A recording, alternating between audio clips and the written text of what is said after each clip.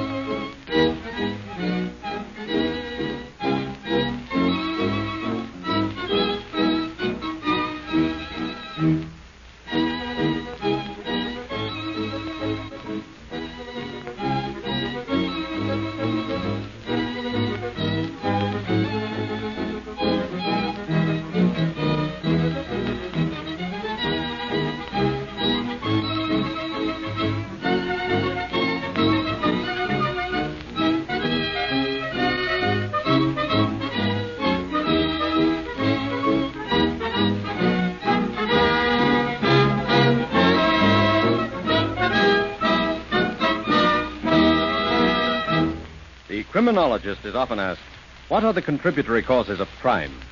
This, of course, is a complicated subject and cannot be treated in a few words. But it may be safely said that it is rarely heredity, but almost always physical and social environment. That is, lack of proper home conditions, lack of good influence, bad companionship. One of the worst of all influences springs from making a criminal a romantic, glamorous figure in whose footsteps it is easy and attractive to follow. The criminal possesses none of these attributes. His path through life is the thorniest of all, and very often is cut short by the avenging bullet of the guardians of the law. No, the criminal's life is not a paying one, and should be shunned. He should always be presented as he is, a scourge of civilized society, never left at peace, but always hunted, never daring to call any man his friend, one whom all decency shuns. Crime is not a paying proposition. In proof whereof, listen to a true story as taken from the files of agencies of law enforcement. The case history of Dallas Eagan.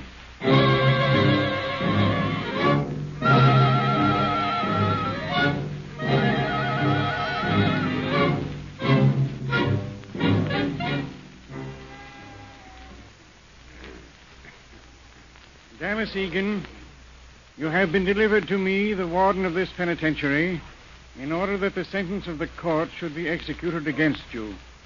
Before we carry out this sentence, is there anything you'd like to say? Yes, Warden, there is. Go ahead, Eagan. The first thing I want to do is thank Eddie Romero for helping send me to the place I'm now standing. Now, don't look so shocked, Eddie. It's a favor, believe me. You know, I heard a slogan once. I don't particularly remember where I heard it first, but I do remember what a laugh I got out of it. It said, crime doesn't pay. I'll never forget what a boot I got out of that. I was tough, see? I knew all the answers. In fact, I wrote most of the questions. My buddy and me used to use that slogan as a private joke of ours. Every time we held up a joint or knocked off some bird, we'd always say, "Attaboy, kid, crime don't pay much." Now, I'll never forget that night back in 1918. I was just a punk kid then. Just starting out on what I laughingly called my career of crime. The kid and me decided we needed a car for a job we was going to pull. Is this your car, mister? Why, yes, it is. Why? You're a doctor, ain't you? Yes. Ain't gonna need your car tonight, are you? Oh, Of course I am. Oh, no, you ain't. What do you mean? Never mind. Get in. Now, look here, young man. You can't talk to me that way. No, I said get in. Careful of that gun. Stop stalling. Get in. Get going, Eddie. Sure, pal. You can't get away with this, young man. You'll get caught. Yeah, I know. Crime don't pay. What do you say, Eddie? Not much. What are you going to do with me? Why don't you throw him out, Dale? Good idea, Eddie. Open that door, you. No, don't throw me out going at this speed. It'll kill me. Ain't that tough? Get going. I said get out.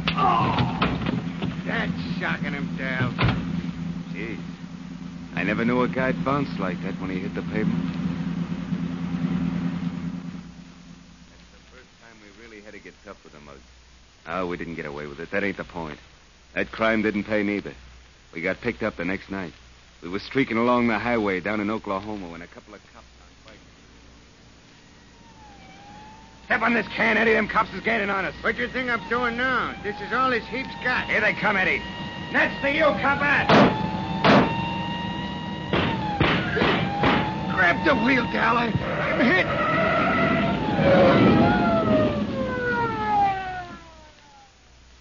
Well, Eagan, you're leaving us today, I see. Yeah, Learn your lesson? maybe. I don't think some of you youngsters ever will learn. Crime doesn't pay. I know. I wonder if you do, Eagan. I wonder if you'd keep on going the way you have if you really realized the truth of that statement. Well, I've had 5 years to think about it. And you still don't believe it, do you? You still think you can beat the law, don't you? Sure. Cops is dumb. I can outthink 'em every time. You didn't this time. Oh, well, that wasn't my fault. I can beat 'em. You're going to keep on trying? Maybe. Who knows? Well, there's one consolation. If you do come back, you'll do your time the hard way. It's all right. I can take it. There I was. After 5 years in the can, telling the warden what a tough mug I was. I didn't care then. I didn't have any reason to care about anything. I didn't really believe that smart talk, because down inside me, I was afraid. I was afraid some other rat'd think I was afraid. I'd got to the point by then where I had to be tough. That's why that night in the drugstore, just after I got out of the... All right, you mug. Get him in the air. What do you want? What do you think? Reach for air. Hey, you, give me that jack in the tail. Yes, sir. Is that all of it? Yes, sir. Let me look. Hey, where you going? Come back here. I said back here. Why, you shot him. So what? You want a slug of this? No, Then no, give me no. a trap shot. Get back against that wall. Go on. Here, you give me your dough. I said give me it. It'll teach you to move faster when I say move. One I got away with. I guess the guy was too scared to get a good look at me. Anyway, they never picked me up on that one. That made me confident, see?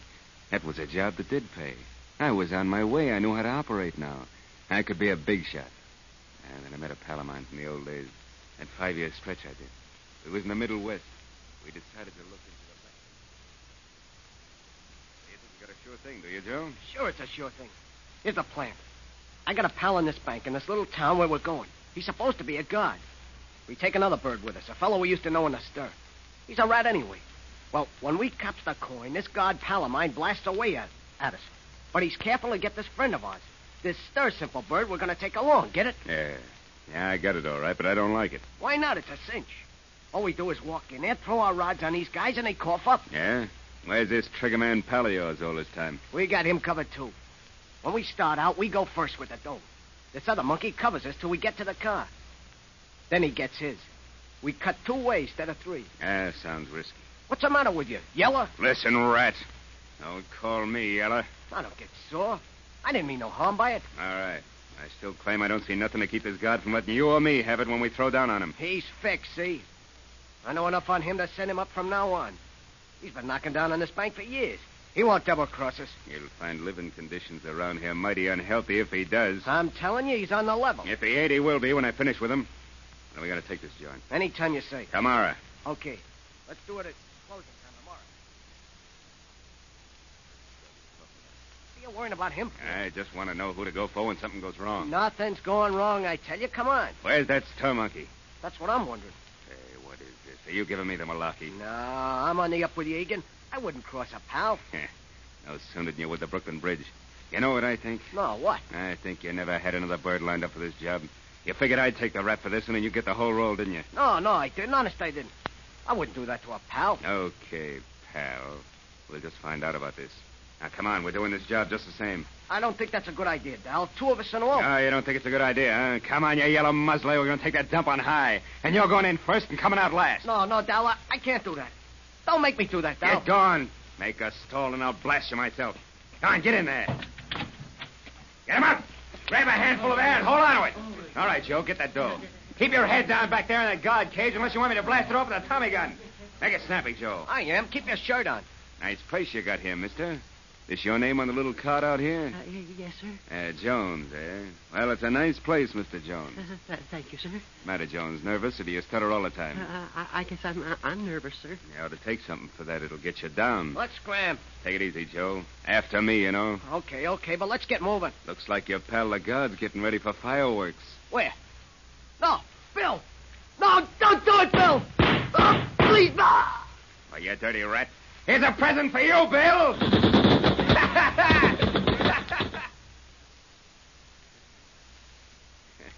I'll never forget the look on that guard's face when I let that chopper go off in his mush. He folded up like an accordion. My pal, Joe, was still there when I left. Unfortunately, I didn't know just what a rat Joe was. He tipped the cops off, and they was waiting for me when I got out of the bank. Well, all they could pin on me was attempted bank robbery. That was a joke. I had a record, see? I was what the judges was calling a habitual criminal. That's a laugh. What chance did I have to be anything else but a criminal? Hounded day and night, always just one jump ahead of the law, starvation. I tried to make a living. I couldn't get a job. Even as a kid, I was kicked around. Never enough to eat. Never a chance to go to school like other kids. No place I could ever call home. Nuts. Who cares? I was hard, see? They knew I was hard, too. They put me away for another 5 years. But I went to the toughest hole this side of the island. You know about it. You know why I was sent there. They thought they'd break me. Break me. Don't think they didn't try, though. You never heard about what happened up there, did you? No. And everybody heard about it except the warden and the doctor and the screw that guarded my cell. I spent 3 years in the hole. What do you think of that? How many of you birds would like to do that, huh? Want to know why they slam me in the slough? I'll tell you. I hadn't been there a month when they called me as a warden. Yes, Eagan. I wanted to see if you were as tough as you used to be when I had you before. Well, if it ain't my old pal, the preaching warden. Crime don't pay, warden. Don't forget that. I haven't forgotten it, Eagan. I'd remember it if I had, looking at you. You're hard, Eagan, but not the bravado hardness you had 10 years ago. I've been around. Yes, so I gather. How old are you, Eagan? It's on my card. Yes, I know, but your real age. 33, same's on the card. 33 years old and a prison record 15 years long. Is that what you brought me in here for? No. We have reason to believe you're in on a plot that's being hatched to make a break. Don't make me laugh, warden. I've only been here a month. How would I know anything about it? That's what we intend to find out. Oh, yeah? You heard me. You've got your choice of telling me what you know or taking the slough. Warden, I'll see you in Hades with your back broke before I tell you a thing. Have it your own way, Eagan. You'll stay in the hole till you decide to talk.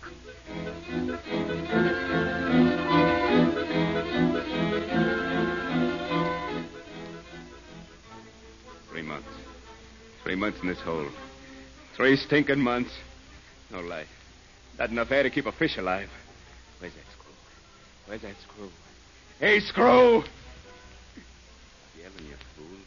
You're going soft. Be a man. You can take all the dish out. Let me out of here. Let me out of here. Let me out of here. I've got to get out of here. I'm going nuts. Maybe I am. Maybe I'm already nuts. Oh, God. Oh, let me go crazy. Let me keep my senses. Pull yourself together, Eagan. You're acting like a 4-year-old. Get your mind on something. Keep in one thing, you dope. Think of something you want. More than anything else in the hole. Don't think of this hole. Think of something. Think of something.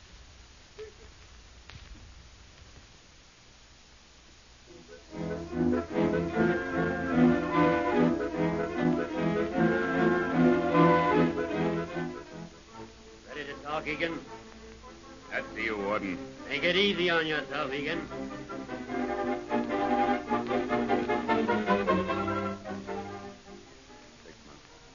6 months. 6 months. 6 months. 6 months. Let me out of here. Let me out of here. I can't stand it any longer. I can't stand it. Alone. Darkness. Dampness. Alone. Alone. Come on, Eagan. You're just a tough guy. You gonna turn stool pigeon now? Think on somebody you don't even know? Maybe you could tell them you'd find out if they let you out. Maybe you could hatch up a break for yourself. Maybe you could do it. Maybe you could get out. Warden! Hey, Warden! Get me the Warden! The Warden! Well, Eagan, the guard tells me you're ready to talk. Yes, sir. Couldn't take it, huh, Eagan? Sure, I could take it. You said you wanted the dope, didn't you? Well, let me out with the boys and I'll get it for you. Can I depend on that? Sure you can, Warden. Okay, guard. Put him in that block we're suspicious of. Come on, Eagan.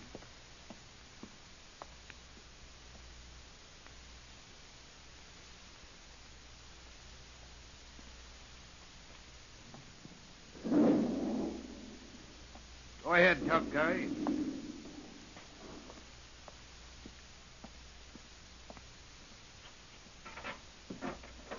All right, inside. What are you doing here, buddy? Time. How much? Now on. Why? Croaked a monkey. How come? Talk too much. What's your handle? Dan Davis. Who are you? Dallas Eagan. Heard about you. Heard what? You're a stoolie. Who said that? Hold your... It's a cockeyed lie. Yeah. You heard me. How'd I know? Who gives a rap whether you do or not? I'm the guy you're supposed to think on. Yeah. How am I supposed to know? I never saw you before. You ain't. They picked the wrong bird. How? You and me was in the same can once. Yeah? I never saw you before. Take a good look. Well, I'll be a wall-eyed sap kid. That's right. Well, what's this Davis stuff? That's me handle here. When was we in the same can? I got out of Oklahoma just when you got in. When'd you get here? Same day you did. I was in a hospital. I tried to lay him out of here. Got caught. So they thought I was in on it. Right. What happened? Stoley. What happened to him? We tried to lay him together. He got shot. Guards? He got shot. I get it. We're going to try it again. Who's we? Pal of mine. When? Tomorrow night when the guard changes. How? Want to go? Sure, but how? Me and me pal work in the quarry. There's a Flying Dutchman rigged up from the derrick to the other side of the river. We can ride a pulley till we get halfway across the river. Then we got about 50 yards to go hand over hand to the bay. You can't do it. Don't be a sap. We can do it. It's too risky. What's the matter? Did solitary make you yeller? You know better than that. I'll be with you. And get out of the habit of calling me yellow. Warden, you were right. They're going to try that pulley stunt. I figured they would. Smart idea, putting that dictograph in that cell. Yeah. Let them try their break. We'll be waiting for them.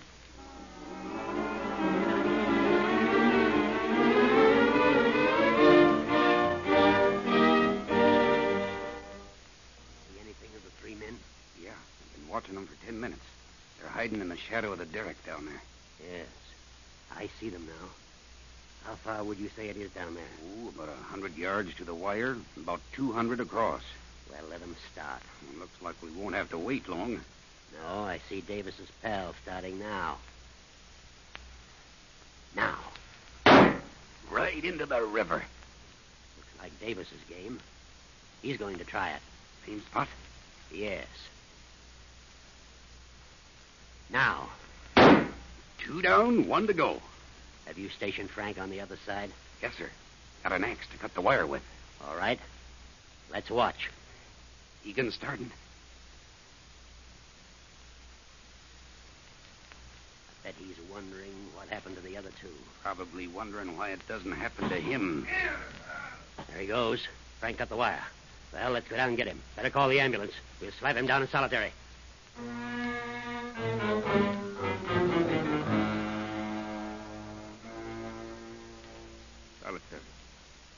Solitary. I'll see him hang before I'll talk. How can I talk when I don't know nothing? Yeah, even if I did, I wouldn't talk. Another week of this place, and I'll be a raving maniac. Oh, what did that old timer told me? Think of one thing. Think of what you'd like to have most. Money. women, food. Food. That's it. Ham and eggs. I want ham and eggs. Ham and eggs. Ham and eggs. Ham and eggs is what I want. Ham and eggs. Ham and eggs.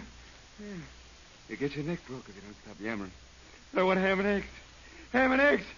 All I get 'em. All I get 'em. All I get 'em. All I get 'em. All I get 'em. Here's a companion the warden sent you, Eagan. Yeah? What's this? This, my tough friend, is known as an idiot. Hey, get this thing out of here. Get away from me. Get away from me, I tell you.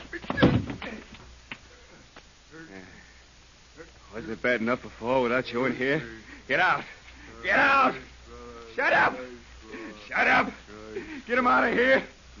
Get him out of here. Hey, wait a minute. That's what they want me to do. They want me to go crazy. What a hunt, bunny. They want me to go What crazy. a hunt, bunny. Hunt bunny. Hunt Hunt bunny. bunny. Oh, my God. I'm saying it too. I'm going crazy. I can't do this. Ham and eggs. Ham and eggs. Ham and eggs. Ham and eggs. Ham and eggs.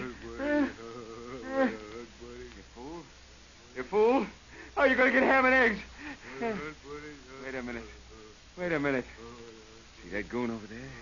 He's a man, ain't he? Why don't you kill him? Then they'd hang you. And you'd get your ham and eggs. They always let a condemned man have what he wants. Do it, you sap. Do it now. What'll I use? I can't do it with my hands. He's too big. He might not want to die. Use a water bucket, sap. It's got a concrete bottom. They didn't care what kind of a bucket they gave you. Use that. Yeah. Hey, come here. I'll hunt bunnies.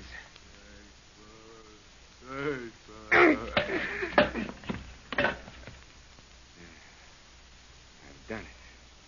Now I'll get ham and eggs. Hey, guard. Hey, Screw. Shut up in Hey, there. Screw. Pipe down in there. What's all this yammering about? What's coming off in here? You better get this stiff out of here and call the warden.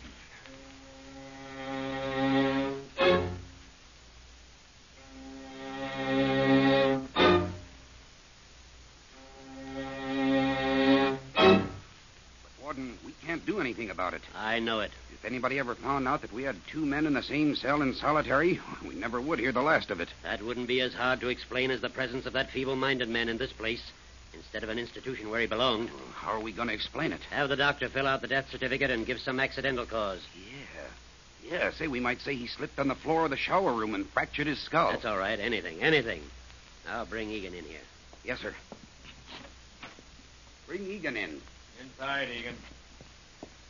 Sit down, Eagan. When do I go on trial, Warden? For what? For that man in the cell. I don't know what you're talking about, Eagan. Say, maybe you haven't heard that a man was killed in solitary this morning. No, I haven't. However, I did hear about a poor fellow who slipped on the shower room floor and got a bad fracture. I understand he died sometime this morning as a result. Oh, I see. Yes. Very unfortunate. Yeah, very. By the way, Eagan, I've noticed your memory's not what it used to be. I've been noticing it for some time now. You have? Yes. As a matter of fact, you forgot that you come up tomorrow for parole. Tomorrow? Yes, Eagan. Tomorrow. And I wouldn't be at all surprised to see you leaving us shortly. Very shortly.